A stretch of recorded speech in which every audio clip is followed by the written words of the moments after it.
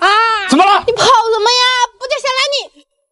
看看，你看你，每次叫我都遭殃，能不跑吗？啊！说什么事啊？哥，我刚才路过河边，那边好多蚬子捡呢，我们也去捡吧。敢当啊！这么冷下水，冻死你啊！哦。地里萝卜长大了，去拔几个回来晚上吃。哼，我又不是故意的，你自己装上了，我还怪我。拔萝卜，拔萝卜，天天就知道找我。都怪你，长那么快干嘛？看我晚上怎么炖你！哼，气死我了！哇，这么冷，幸好你没来，不然感冒的又得我照顾。唉，这么剪太慢了，拿簸箕。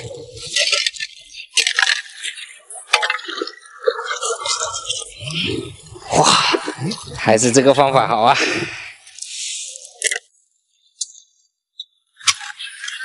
哎，你看看我哥有没有发现？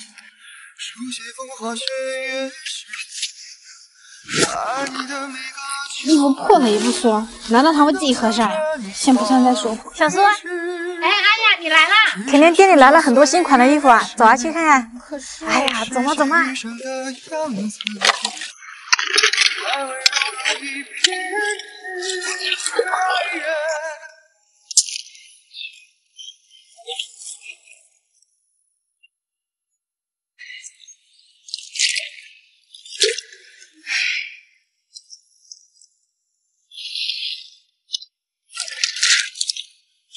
哎，小苏，我觉得这套衣服肯定适合你啊，你试一下。哎呀，不是啦，我有衣服穿。哎呀，走嘛，试一下啦，走走走，没骗你吧？你要相信我的眼光。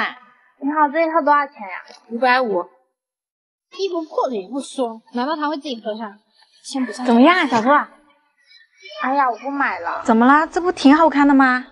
哎呀，你等会儿陪我去个地方，我先去换衣服啦。哎。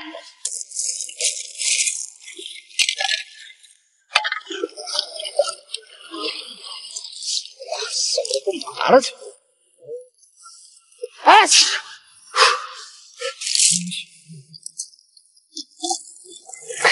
你好，这套多少钱860。好，我少买。走啊，小苏。钱还没付呢。这美女已经付过了。哎呀，走了走了。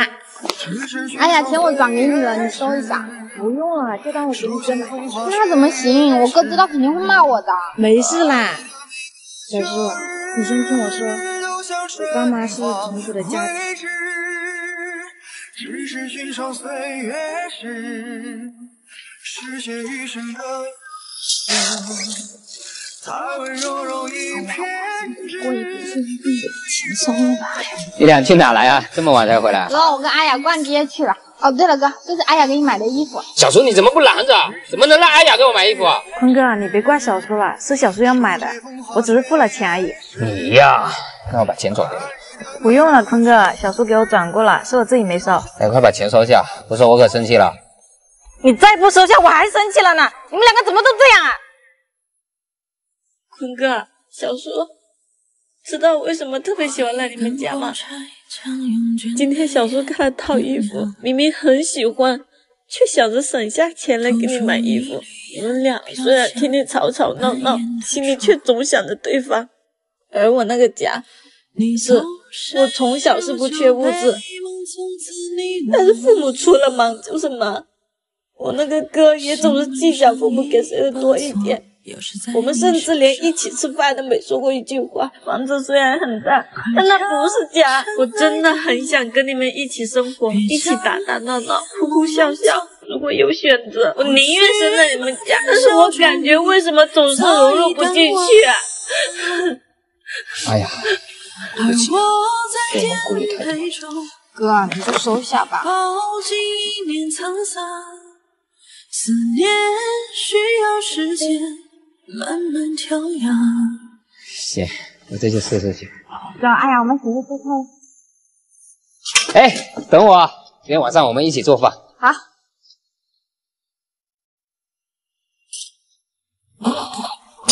怎么，这还都是铆钉啊？不好看啊，那我去换了。没有，我觉得挺好看的，小猪眼光还不错。真的？没骗我？哥啊，是挺酷的，你只是不习惯而已。哎呀，买的哦。是。好了，做饭。哎，不是这样切的，要把头先切掉。你会不会啊？不会让我哥学呀？哎，水还没开呢。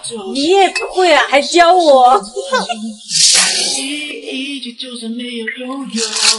来，给我。